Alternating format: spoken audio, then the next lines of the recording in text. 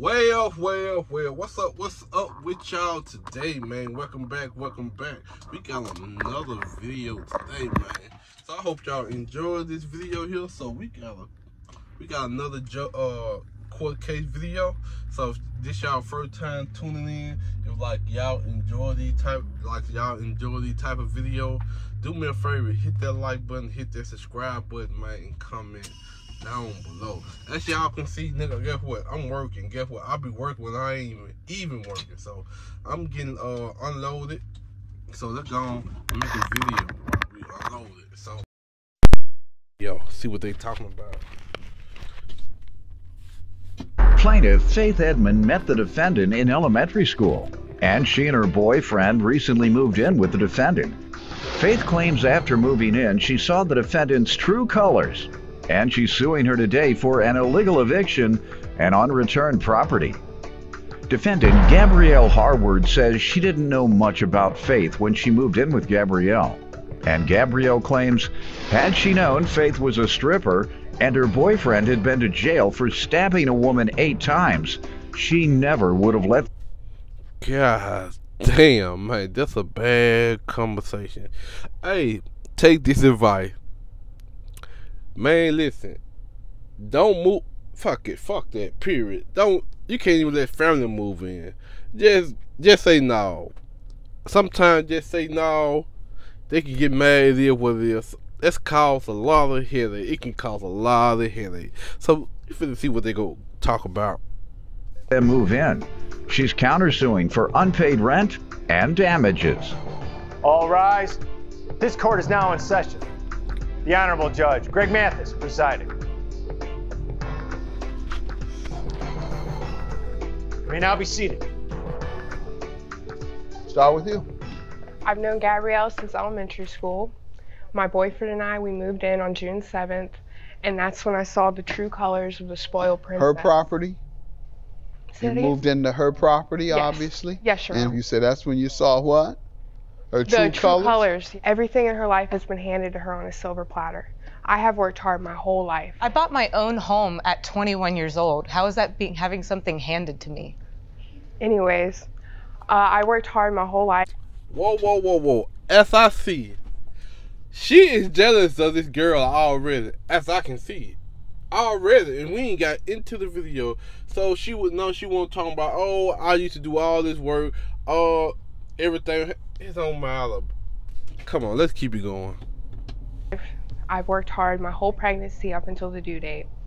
Every time we would go into the kitchen, anywhere, what do you guys... She didn't work hard? No, she just sits around. You never had a job? I worked for 2 years straight to save up so that I could have a baby. You didn't know about that job? No. How do you think I paid for a house at 21 years old?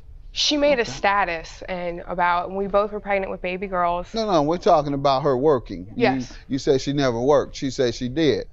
Because she acts like the world revolves around her. No, we're talking about whether she worked.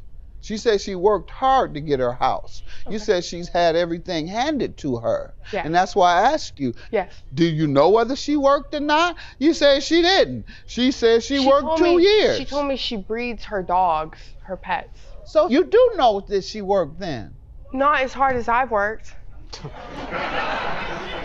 Did you go to school? Let's start there. Yes. Did you finish college? No. I'm in college, and I was working, and I already have a kid. Now I have 2. And you were working with no kids? Let me hear from you. Congratulations on all your hard work. Tell me what happened here. You all were friends since elementary school. Well, we were never friends. We just went to the same school. Okay. And we didn't talk until I had made a post looking for roommates. And I didn't know anything about her. We hadn't talked in years. And I unknowingly made a mistake by allowing her and her boyfriend into our home. I didn't know that she had been a stripper. I didn't know that her boyfriend... You did work hard. Strippers work hard. Hey!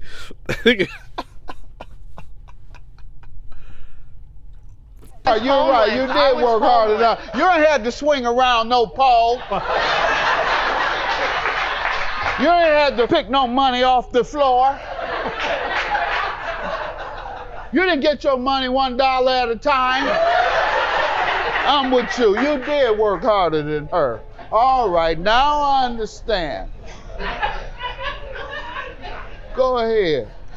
That's hard work.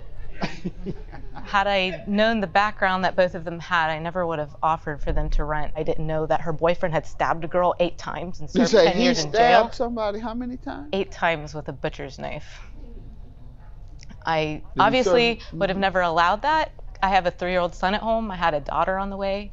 I have a daughter. He doesn't hurt her. He doesn't hurt me. It was, I mean, he stabbed an ex-girlfriend that broke up with him, and yet she went back to him. So he did stab someone close to him, his ex-girlfriend.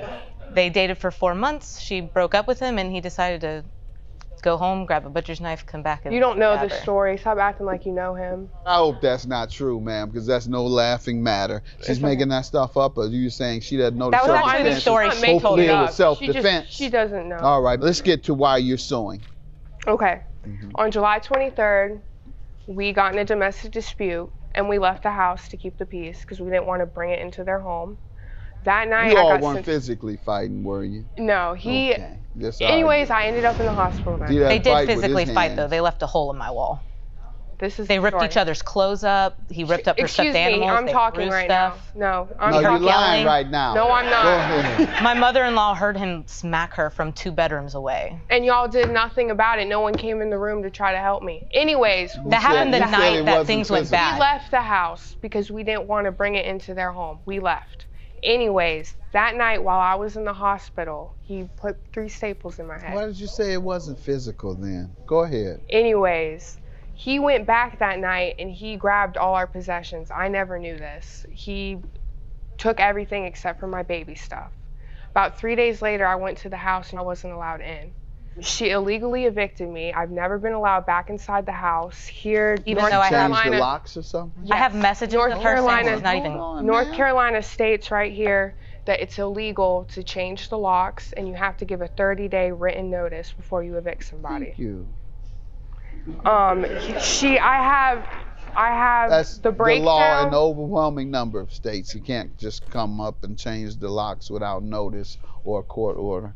But go ahead. I have the breakdown of all the items that I left. Let's see. And I It have better her only be in a baby message. stuff. And I have her in a message trying to sell me back my own personal property. I'd known the background that both of them had, I never would have offered for them to rent. I didn't know that her boyfriend had stabbed a girl 8 times and You served say 10 he years in jail. stabbed somebody how many times? 8 times with a butcher's knife. Plaintiff Faith Edmond is suing her former roommate, who claims had she known Faith was a stripper and her boyfriend had been to jail for stabbing a woman 8 times, she never would have allowed them to move into her home. Let me hear your side, ma'am. Well, before she moved in, we were having a problem with our other roommate before them. She also didn't pay us rent, and she had to leave her stuff until she paid us the rent that she owed us. Let her finish. Ma'am, I know, counselor, you quoting the law and you brought your law today. Go ahead. And to avoid that same situation, when they moved in, we already had that agreement. They knew all of Channing's stuff was in there. She couldn't have her stuff until she paid us rent, and that was the agreement we came to with them. I have voicemails of them both admitting that they already knew that. I also have a witness statement from Channing saying exactly how it worked with her. Let me hear your voicemail. Hey girl, sorry if you're in class. I didn't mean to bother you or get in trouble.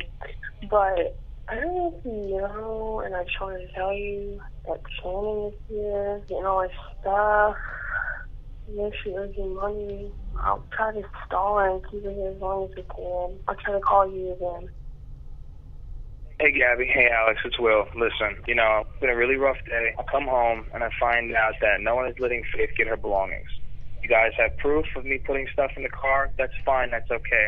In the bedroom right now, in that one dresser, there's clothes, and you know that. And then in the baby room, if Alex is going to lie about it, I never even went in there because I was just trying to get me and her belongings. I got me and her belongings because I knew after a situation like that, you guys were going to pull the whole Channing thing. And the Channing thing he's referring to is that agreement that we already had. Yeah, but it's illegal. You can't hold someone's personal I didn't hold it. We agreed upon it. Did you make that agreement? No, there's no written rental agreement. There's nothing. What is Verbal the Channing agreements. agreement? I don't she's know. referring to? Her roommate's dumb. She's When Channing holding paid us all her back, she got all of her ex-roommates- belongings, but it was per the And agreement. they agreed you can hold my stuff back if I don't pay the rent. Yes. So they didn't expect to pay you either. And you didn't expect. I or feel you like were it just was- suspicious. I feel it was all a setup from the beginning, because when we asked them for July's rent at the and beginning this agreement of the month, was set up in addition to being illegal. how is it illegal if they It agreed is to it? illegal by law. That's how it's illegal. Have a good day. Judgment for the plaintiff. You cannot take anybody's property because they have not paid you. Certainly you can't change the locks on anyone's home because they haven't paid you. It's called going to court, getting a court order, getting a judgment first, serving them with a 30-day notice under the law. That's not just North Carolina law. 30 days notice. After the 30 days expire, you still have to go and get the judge to sign off on it. Judgment for the plaintiff. Your claim is dismissed. Have a good day. She's a cold, heartless trying to hold a baby's stuff hostage. I worked for my home, and I have a baby too, and she owes us rent. I don't know why that's any less heartless than her trying to You get can't something hold for her someone's personal belongings in place of rent. That's illegal. baby. Not if you agree to it. Where's the written agreement? We never signed anything. Well, man, this the end of this video. I hope y'all enjoyed this video. Make sure y'all hit that like button, hit that subscribe button, and comment down below. And this here, there was a crazy. It can go either way, but let me know what y'all think of this. I'm out of here.